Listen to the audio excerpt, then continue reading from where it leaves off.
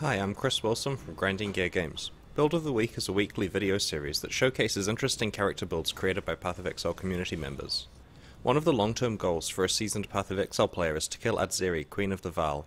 Her area is difficult and players require very good items to be able to handle the dangerous monsters and bosses that it contains.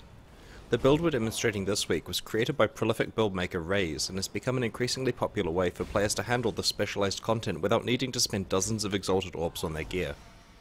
The build's main damage skill is Incinerate, supported by added cold damage, spell echo, faster casting, fire penetration, and greater multiple projectiles.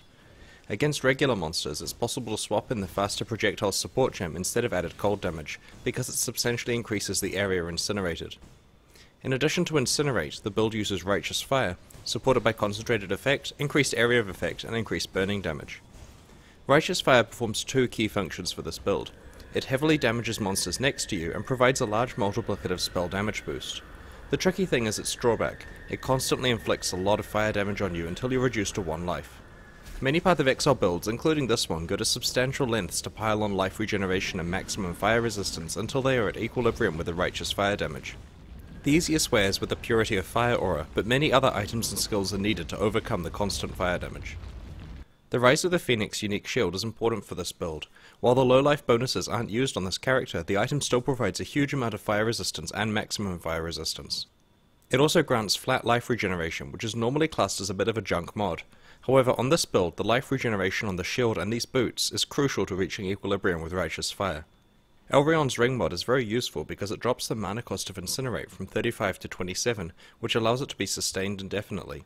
We're quite impressed with this ring. It was crafted all the way from one mod up to what you see here. The Ruby Flask is important because it pushes your maximum fire resistance over 100% for a while. In addition to making you immune to fire damage, the full force of your life regeneration will kick in. Topaz Flasks are a good idea for Atziri farming because of the amount of lightning damage in her area. On the passive tree, this build is allocated a lot of life and life regeneration. The Barbarism passive is very powerful because it also provides maximum fire resistance. Inner Force is important because it increases the maximum fire resistance you gain from your Purity of Fire aura. It also amplifies Righteous Fire itself. The fire damage passives were allocated later than most other skills. It's impressive how much damage this build does with very few damage passives. The Flask passives are important because they provide a boost to the effects of both Topaz and Ruby Flasks. This version of the build uses Eldritch Battery for mana and because it synergizes with Mind Over Matter provided by the Cloak of Defiance unique armor.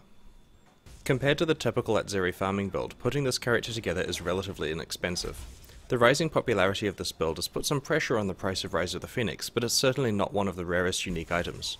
For players on an extreme budget, there are variations of this build that don't even use Rise of the Phoenix. The build's creator has described one of these variations in his build guide. Once you're able to kill Atziri, you can start a path of aggressive upgrading. For example, one of the uniques that Atziri can drop is Doyani's Catalyst, which this build uses. This results in an instant power upgrade once it drops for you after a period of Atziri farming. This player has had a build featured in a previous episode of Build of the Week, Season 2, Episode 6. Prolific build authors such as Raze contribute many interesting and powerful builds to the community. If you'd like to submit a build for next week's episode, just post a build guide in the class forums on pathofexile.com. Thanks for watching and see you next time.